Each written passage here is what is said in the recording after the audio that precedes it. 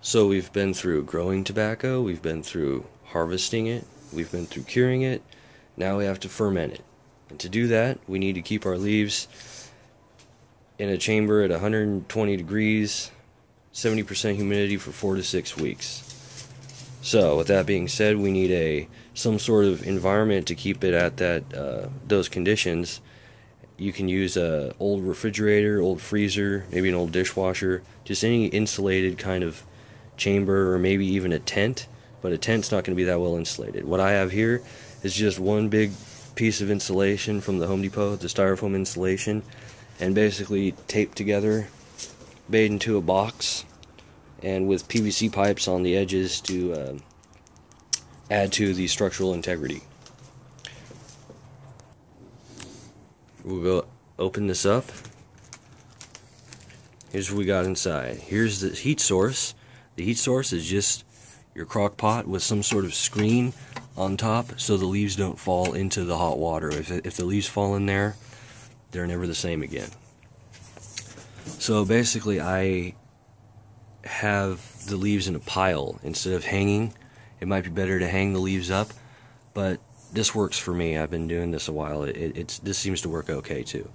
And to monitor the temperature, I got one of these transmitters with a receiver, and you could be like 100 feet away and you don't have to open the door and check the temperature. So it's really cool. You could sleep next to the receiver to check on the temperature, and you basically have to keep it around 120, 70% humidity all times. I mean, it doesn't have to be perfect, but you know, just ballpark it with that. Most people will probably get a thermostat to keep the temperature constant, but I don't have one, and this seems to be working fine. And you also get a fan to circulate the air around in here. But yeah, all this is this box is just one piece of styrofoam insulation made into a box. And the heat source, again, the crock pot, the humidity source, is the water inside. With it has to be on like a piece of cement board because I don't want the crock pot touching the styrofoam here. So that's the chamber I use to ferment, to keep the heat in and the humidity in. And the shelf here, this is just a old tomato cage with an oven rack on top. That's the shelf. Now the tobacco leaves are tied into hands. This is just like a hairband, I think, with about 6 leaves in every hand. So after you tie your cured tobacco leaves into hands, make sure you hydrate them first so they're kind of pliable and not all crunchy. We just put them in a pile, but we have to shuffle this pile every day so mold does not form. There's probably better ways of doing this, like if you hang the leaves up, you might not have to do that as much, but this seems to be working for me. And another thing about the crock pot, I never keep it full to the brim because that gets way too humid. I keep it about half full. And that you got to refill about once a day. I usually do it in the morning when I shuffle these leaves. And to shuffle the leaves, I just take all of them out, randomize them, and then put them back in. Similar to what I did in my curing video. How I just make several piles and then randomize them. Alright, so I've taken the leaves out to shuffle them so mold doesn't accumulate. Here they are. So basically all I do to randomize them, just lay them all on the table, grab a hand, grab another hand, just kind of pick random locations, and go ahead and put that back in a different order. Here we go. Repeat. Grab one here, just randomly choose. Over here. And over here.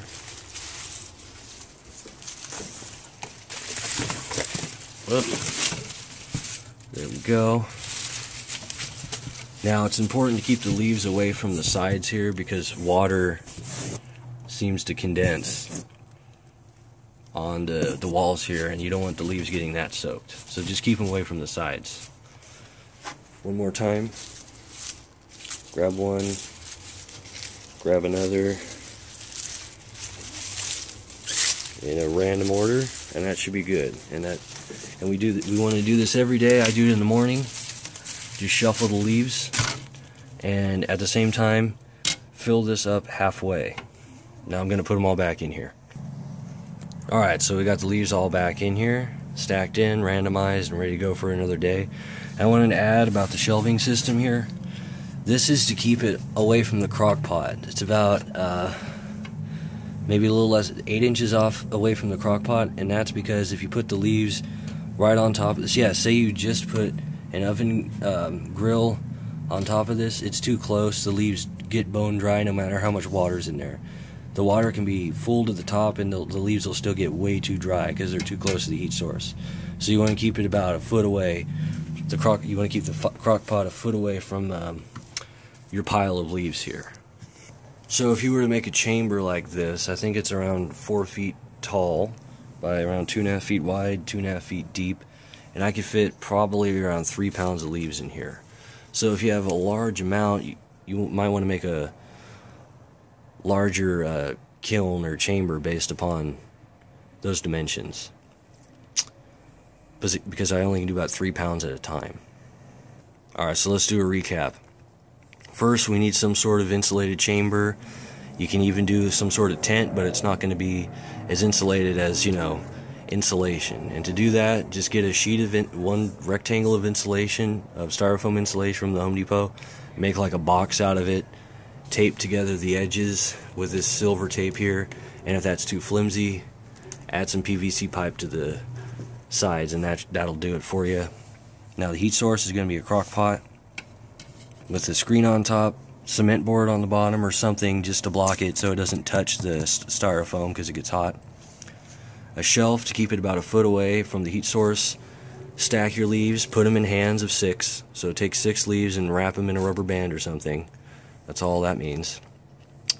And that'll give you a pile, and every 24 hours rearrange that pile so mold doesn't accumulate, and keep the leaves away from the sides. To monitor the temperature, get one of these things. That's the transmitter. Here's the receiver. This is cold because I've had the door open for a few minutes.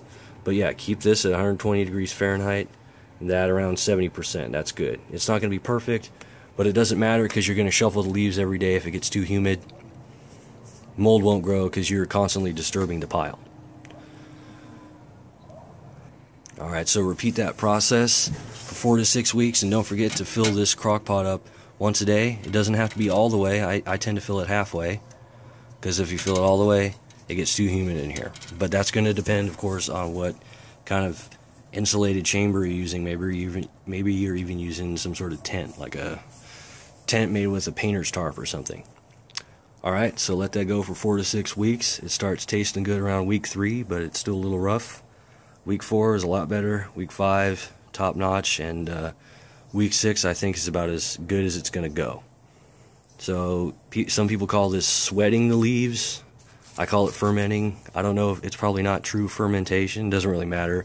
Basically, I think you're getting the ammonia out of the leaves, because on like week 1, week 2, you can really smell ammonia coming off the leaves, and then I guess that's what makes the raw leaves smoke so harsh. Because I could smoke a raw leaf, and it gives me a headache. It makes me kind of nauseous. But I smoke a week 6 leaf, a leaf fermented for 6 weeks. It tastes very good. So it's well worth the wait. I was impatient at first. I wanted to get it done real fast, but you taste a week 6 leaf, it's quite good. And I think I'm not going to do week by week like I did with the curing video and show how dark the leaves get. But yeah, basically the longer these leaves go, the darker they're going to get. Now this looks green, but it's just it's the camera, because I'm looking at it in real life. It's quite brown. Yeah, but I'll show the final product, and they should be darker than this. Better example, well, I took them all out. But yeah, they're going to be darker than this. That's the result I always get. Alright, so see you in 6 weeks. We're here at the kiln about 7 weeks later. Let's have a look at the finished product. we could see how much the pile shrank and the color change.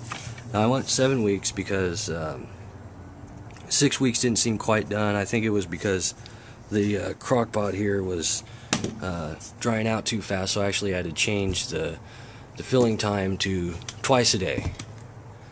And I said before, just keep it half full. I'm going to change my mind. Just fill it 3/4 full. It's going to depend on the weather, depend on the season. Because before that worked, but now it seemed to dry out too fast. So I gave it another week, and let's get these out on the table to have a look at that color change. Alright, here's the color change. Get a nice, have a dark color out of these. And I tried some last night. Yeah, it's pretty good. As far as mold goes, I hardly had any mold. I think about 2 leaves out of all these got mold on them. I just discarded those. So this turned out really well. Taste, kind of, I guess you'd call it like a nutty taste. It's pretty good. It's hard to describe.